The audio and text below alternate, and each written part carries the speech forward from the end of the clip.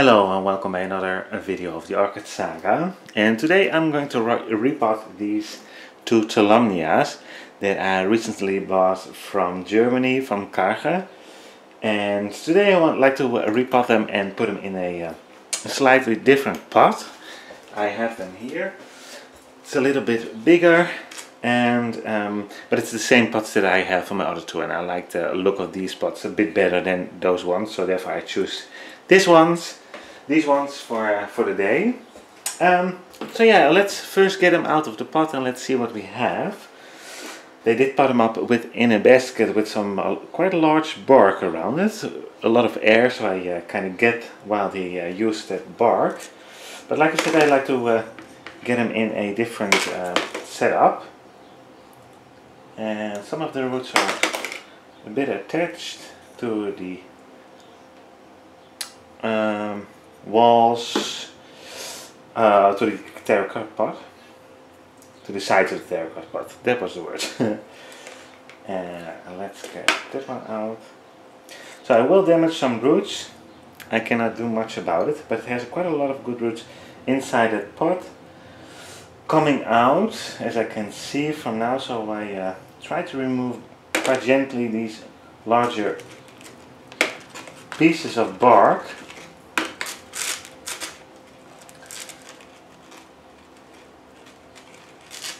And yeah, like I said, I'm going to damage some roots, but I try to leave on as much as I can. And I do this because I want to have them in the system. Once they are growing in inorganic medium, I don't have to remove as brutal the material, the potting material, as I do now. So it's only one time, and then they can grow what they want. So therefore I just do it. I don't think about it too much. I only try to avoid root damage as much as I can. And I want to take out of there as well.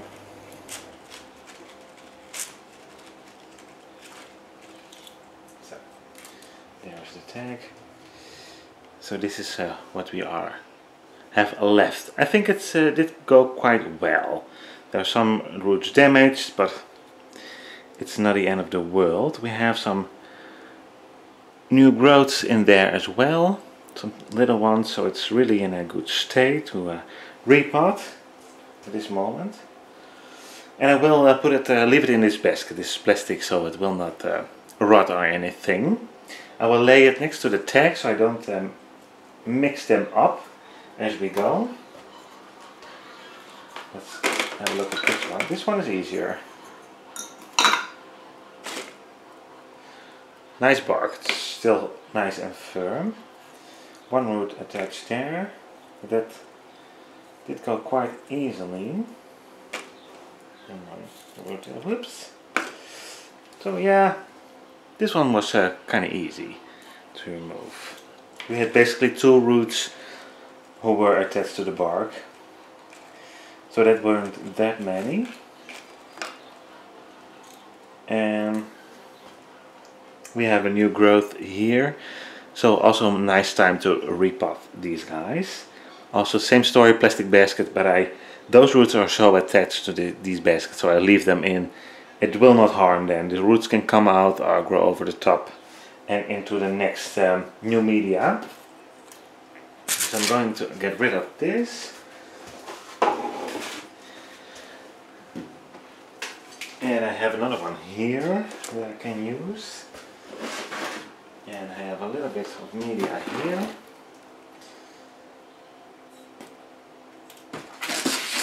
A bit pumice I like to use for them.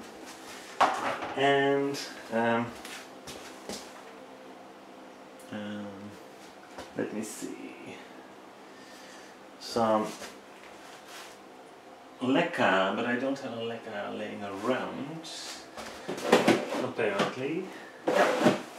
So I hope this is enough pumice. I have more, but yeah, I think we will have enough. And I love pumice more than the leca, but I have a lot of leca, so therefore I try to use it in the bottoms of the pots. So it has a use. It now lays around, doing nothing. sorry for that noise.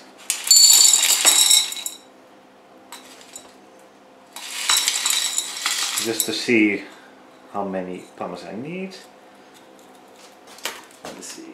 No, just a little bit too much. I like to have it. Yes, this is better. A little bit of plastic in the pot, so it's not that obvious that it has some plastic in there. And basically I'm putting them up the same way that Karge did, but now I fill it up with pumice.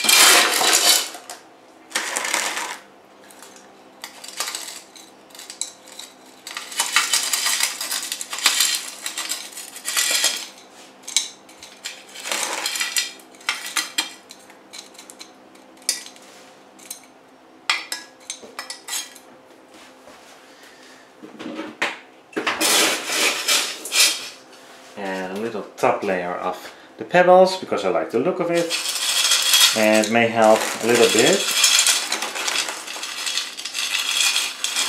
in summer to keep it more moist.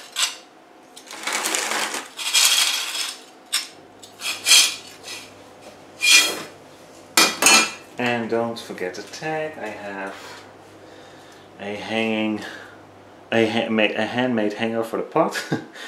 It's functional, it doesn't look that beautiful, but it works. At least it did. Yes, it does. I will show it to you in a minute in the greenhouse. But first I'm going to attach the label to this pot so I don't mess them up. Okay, next pot. Here we are. And I will make some noise again.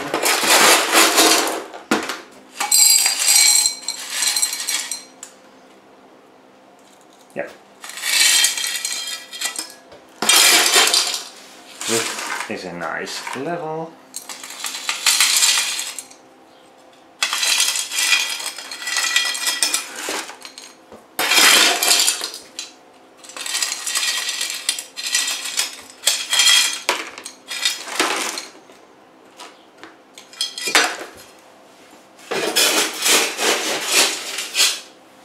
Some pebbles again.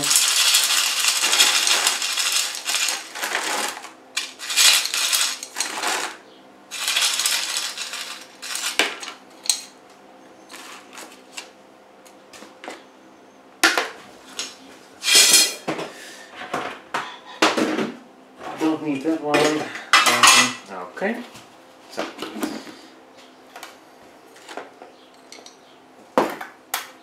And the name card, name label, so I don't lose that. Okay, this is done. This is basically done. This is what I just made. Very easy, and I'm not very experienced on them yet. I have two that I think they are doing well in the same pot, same way potted up. So therefore I thought I'm going to buy another two and extend my collection with Tolumnia. So I now have 4, and yeah, I'm going to hang them in a greenhouse and let you see how they look. So we will visit now the greenhouse, and there they are. Above them are my 2 Tolumnias that I already have and these 2 we just did pot up. I think they're really cute hanging there in these pots, and like I said, I just like having the same pots for my orchids because it's easier on the eye, I think. So therefore I repot them, and most of the times have dark gray or black pots for my self-watering setup. Once again, because I like the look of that, and also with these pots. But they have their own corner here next to my vanilla orchid and next to the vandas. They do get a little less sun here because they're hanging basically onto the wall. And also I have some room for some more pots if I would like to buy some more Tolumnias, because I think this is just a nice space for them. And very easy, I just water them nowadays every day because it's really warm here, but otherwise in the winter every 3 days I think I spray them, and if they keep liking that, they are very easy for me to have around, so therefore I may end up buying some more. But first we're gonna look how these 4 will behave. But yeah, this is the video for today. Thank you guys for watching, and as usual, if you have any questions, please leave them in the comment section, and I hope to see you at one of my next videos. Bye bye!